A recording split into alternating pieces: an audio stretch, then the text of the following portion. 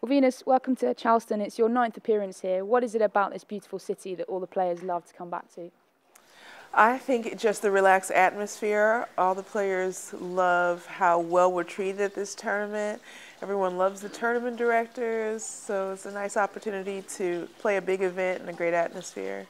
And just a quick look back to Miami, a great run for you in the semi-finals, losing to the eventual champion. But what is it about your performance there that will give you a lot of confidence coming into Charleston? Yeah, I mean, I feel like I'm playing the type of tennis I want. I'm improving my game on a daily basis and adding things to my game, which is great to be doing at this stage of my career. So it's just all improvement, and I'm putting myself in great positions to win titles. And obviously a really tight turnaround from Miami, but how do you feel your clay court preparations have been going so far? Decent. Honestly, I've made this transition very well many times. I've played this tournament a number of times, so at least I feel like I've had the experience with doing that, and I've had success with it.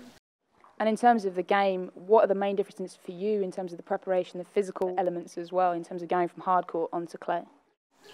Definitely a mentality, obviously the footwork, and then you've got to get ready for some bounces and try to react to those bounces and not feel like a victim. So all the above.